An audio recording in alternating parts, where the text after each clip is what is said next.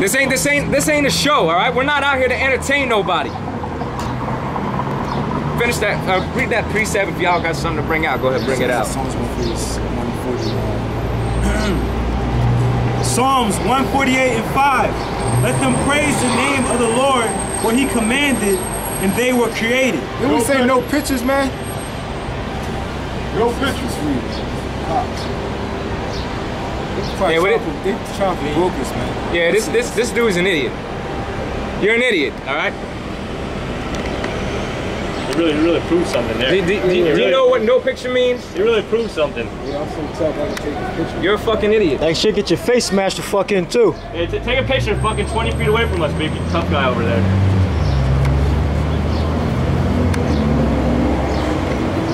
Alright.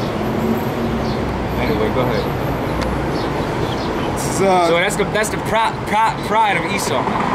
We asked him not to take a picture. He's gonna sit there and fucking take pictures and shit, man. Alright? I don't know what you're gonna do with that image. Look at what they did to the Lord. I don't know what the fuck you're gonna do with that image. You don't got my damn permission, man.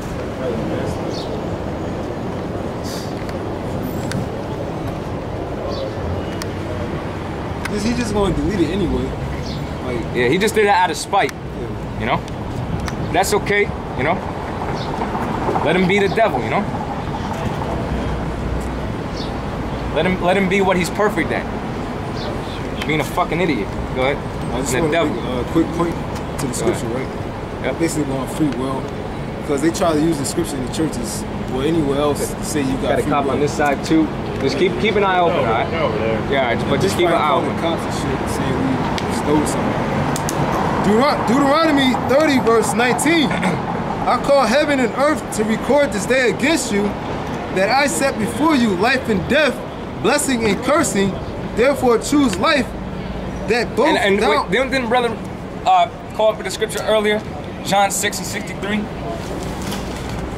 So how do you choose life?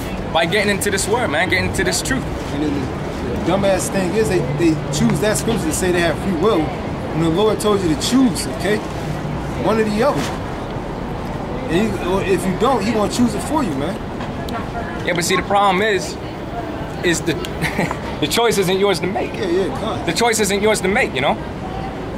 But see, the reason why that's written is because if it's in your spirit, man, to basically follow the scriptures, you know, then to basically come to this side, man.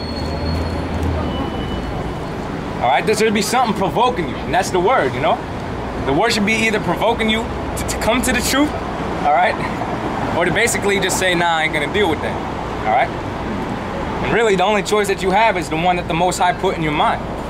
All right, man's goings are are of the Lord. Yeah, Khan, go ahead, read that. So Proverbs 20 verse 24. Yeah, you know you don't got nothing on us, man. It's basic to know that you don't have free will. Matter of fact, that's a spirit that even came out. Me and this brother were having a conversation. If you ever had somebody say to somebody else, you know, why would you do something like that? And they came back with, well, I don't know. Well, if you did it, how don't you know why you did it? No, hold on 1 second.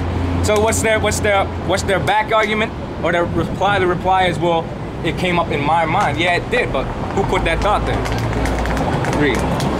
Proverbs 20 verse 24. Man's goings are of the Lord. How can a man then understand his own way? And that's exactly it. That's perfect. That's perfect. So how can man then understand his own way? Just because you had a thought process take place in the mind, all right, and you had like an ultimatum, this or that, and you went with this, that ultimate decision was based upon what the Lord provoked you to do, man. All right? Or put in your mind to do. Yeah, going back to the scripture, it says choose his life. Basically, that's what we come out here to do. Preach the word. We give we break down what's the life and the death to you, okay? The life is through these scriptures, okay? What's the scriptures you can be saved by, okay? It says knowledge and wisdom shall be thy stability of thy time, okay? Perfect. And the death is basically destruction, man. That's right. And that's our message, man. Either choose this or that way, okay?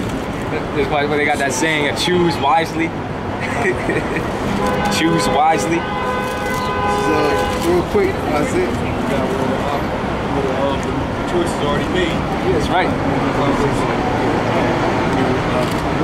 Proverbs 16:1. The preparation of the heart in man, and the answer of the tongue is from the Lord. So Perfect. What science you got up? What science you got up here?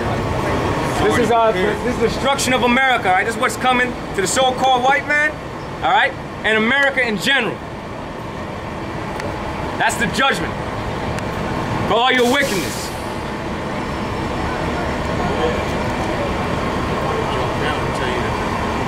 Yo, because these people are fucking retarded, you know? Oh, what's that? I don't know what that is. Well, we're gonna just tell you, all right? That's your judgment if you're not an Israelite and if you're not right in the mind. Go ahead.